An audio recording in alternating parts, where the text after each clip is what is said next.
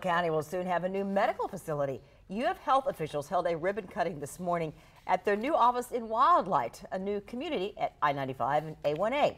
Now, this new building will include an urgent care area, primary care, and multiple specialties. We talked with the CEO and the Dean of the College of Medicine about how this new facility will impact people in this area in Nassau County. A place of unmet need, and so we're going to be able to offer primary and specialty care services, urgent care services. We're just a few miles from the border, so we can take care of southern Georgia as well. This new 40,000 square foot building will open on December 6th.